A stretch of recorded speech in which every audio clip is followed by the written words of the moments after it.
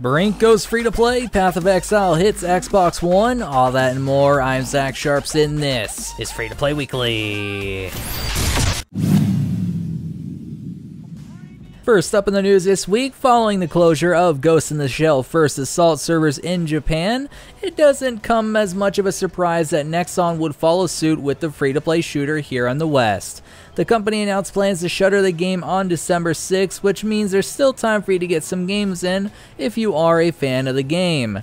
Due to this, Nexon has closed the game's shop, but there isn't mention of refunds for already purchased items. Sucks for fans of the game, but even for them, I bet this news wasn't that surprising. One shooter dies, another one with a familiar face rises from the dead. The Phoenix I'm talking about is Splash Damage's first-person shooter, Brink. If you don't usually follow the game, you probably didn't see much mention that it went free to play, mainly because they didn't really roll it out on the red carpet like most games do. Not only that, but the developer doesn't seem to have anything regarding the announcement of the shift on their website, but hey, that just means this isn't a cash-in, right? Before the Switch, the game had about 10 people playing. After the switch to free-to-play, the game has over double the concurrent players that Lawbreakers has, sitting at 1,278 at the time of this recording. Pretty neat shift by Splash Damage, and seems like so far, it's a pretty successful move. If racing is more your taste, Saber Interactive and Mad Dog Games' free-to-play racing game World of Speed has entered early access on Steam. Those who participate in the early access will not only get to play a bit earlier than everyone else, but they'll also receive a few rewards, including 5,000 credits, 500 diamonds, and 15 days premium time. On top of that, there are 3 packs available to purchase that contain different cars.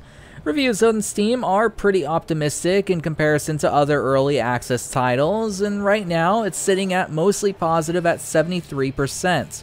Hopefully over time that number improves, because personally I wouldn't really mind a good massively multiplayer online racing game. What about you? Leave me a comment down below. The game that has claimed my soul this month, Grinding Gear Games' free-to-play action RPG Path of Exile, has launched on Microsoft's Xbox One. As a result, this means that Xbox One players have access to all 10 acts, as well as all bosses and other content those on PC are already playing. In addition, the game is also launched in China with the help of Tencent, who seems to have a hand in everything these days. It's pretty awesome to see the highest quality action RPG expand towards new platforms and new countries, but it does beg a question, so it's time for the question of the week.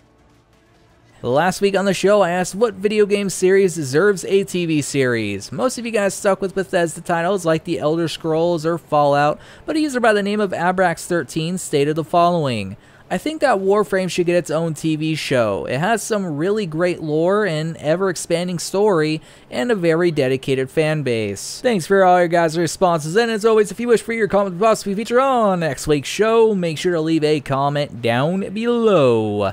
This week's question is, do you own a console? If so, which one? Last up in the news this week, those of you anticipating Radiant World's free-to-play sandbox SkySaga may be unhappy to hear that negotiations with their publisher Smilegate have crumbled. The negotiations were to renew the company's recently expired contract, and the game has now been put on hold for an indefinite period of time. Since the game is Radiant World's only property, that means that everyone in the studio could be soon out of a job. As a result, the CEO of Radiant Worlds, Philip Oliver, and other executives are shocked due to Smilegate's decision, especially after 4 years working on the game.